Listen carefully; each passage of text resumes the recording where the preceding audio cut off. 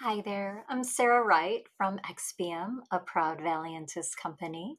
And today I'm going to be showing you how to use a lookup table with smart values in an automation to assign a score to an intake form submitted through JSM. There is a lot of little bits in here, all to provide a fantastic solution. I hope you'll enjoy. Today, I'm sharing with you a challenge that we were presented with and walk you through the steps for how a solution was provided. I'm going to take you through our requirements documentation. Then we're going to go look at an issue where it was applied to, and then walk you through some of the back end mechanics of how all of that came together. So starting here with our requirements document. And the challenge that was brought was to populate a score field on a JSM request. So the score is going to be a number, right? It's going to take some information and assess it and populate that score field. So what the client wanted to do was to use Jira Service Management as a way to intake project requests. And one of the caveats is that the requester, the person using that form, shouldn't know those values that might get assigned in the background. And so some of the tools that we used for the solution were custom fields added to a request type. Then we customized those labels that are shown on the portal. And these were drop down values because those are important because having a consistent set of answers helps us build out that automation that's going to take those values, make changes and convert them, and then ultimately populate our score field.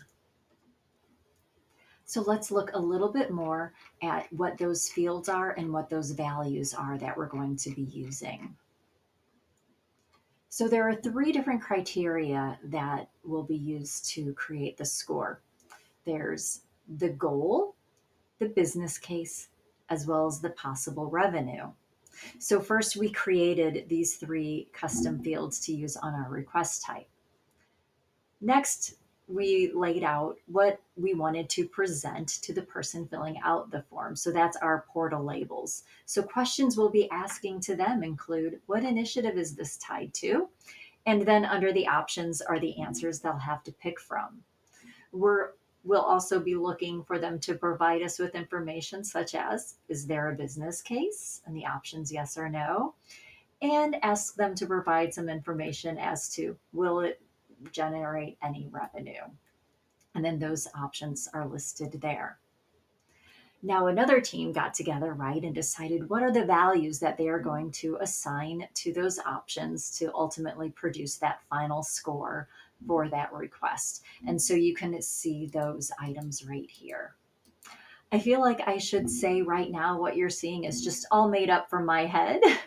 This doesn't actually represent any client work we did, but more so provide you with an example of how to solve this, and then you can build out your own tables from there. So knowing that we have our goal, our business case, and our possible revenue, and there's scores attached to each one of those that get added together to create our final score, let's jump over and look and see what that looks like on an actual issue. Now here we can see what this looks like on an issue. So this is where all that magic has already taken place.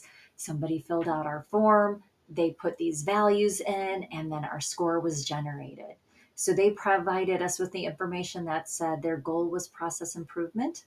They did not have a business case, and their revenue was $50,000 to $99,000. Let's take that. Oh, and the ultimate score that got generated is 100. So let's come over and look at our table. So with the goal process improvement, they get 50 points. Business case, nope, so 0 points for that. And then the revenue generated, that's how they earned that additional 50 points. And thus we had a score of 100.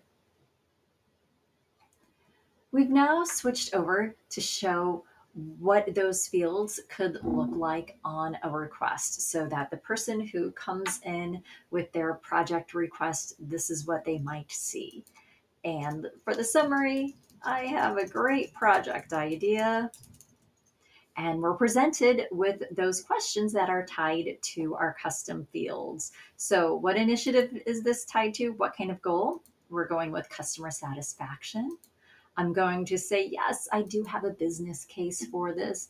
And absolutely, it's going to generate revenue. We're going to go ahead and say it's going to generate over, well, it says $100. And they'll submit that issue, and those answers are tied right there. Now we'll open up this issue and we'll see what score got generated based on those answers. So I'm just opening that issue over in a new tab, and we'll see our answers, and we see our score is not there yet. I'm going to run an automation, and I'm going to use this automation called set score. And when I do that, it's going to pick up the values that are associated with these three fields and answers. And it's going to show our score, which just popped up there. And the total score for that is 250. You might be wondering, how did it know all of that? What's the even further behind the scene mechanics to make that happen? And so let's go take a look at the automation that we created. It's a little bit of a complex automation, but it's a great opportunity for learning how these work. Let's come up to our rule details. So as you saw in that drop down, the name of our automation is set score, and I do have it limited to a specific project, and I'm the owner. But let's dive deeper into how this actually works. So because we saw it in our actions menu, we know that this is a manually triggered. Absolutely, you can make this triggered when that issue gets created. For the purposes of our demo, though, I'm making it be manually triggered. And so what we're using here for our action on this is we're going to create a lookup table. So the lookup table is how we are going to tie together those answers, those options with a number. So you can see right here where we have those first three answers of customer satisfaction, process improvement, unsure, and they equal 100, 50, and 0. Right? We got that information because we wanted to match up with what our requirements were. That's how we are going to add value based on those answers. And so our table includes all of the answers for all of the questions. So we also see our yes and no for is there a business plan, and we see the potential revenues and the values that we've put on those. So that's great, but what does this lookup table do for us? Well, now we're going to be able to use the values from here in something called smart values inside of Jira Automation. If you're not familiar with smart values, I'm going to walk you through the example that I have here, and we'll include a link for additional information about smart values. So just generally speaking, smart values can do a lot of really cool things. They can pick up the data that's put into fields, and you can use that data. And in this case, I'm using that data to do some arithmetic. I'm going to expand this more options. I'm not actually going to use this. I'm going to delete it before I save it, but I just want to have somewhere to paste in so you can get a better example of what I have set in here. Because our next action then is going to be to edit the issue, to set our score field. And what we want that score to be is we're going to take the value of our first custom field, which was what goal is it meeting? And then we want to add that to our second value of do you have a business case? And last, add that to our value of how much revenue is it going to generate. So just a quick walkthrough of this particular area. This first section, this says, hey, Jira, we're going to do some math. And then the math we're going to do is we're going to take the value that was input from this field, And then we're going to get its related value from the table named scores. So let me just walk that back up for just a second. First, it says, hey, in the custom field goal, for each one of these items, go grab the score that exists. So this table that we have here looks a lot like the table we have here in our create lookup table action. And so we named our lookup table scores, and we use that down here because we're going to use the scores table to get the value that is associated with the value from our custom fields.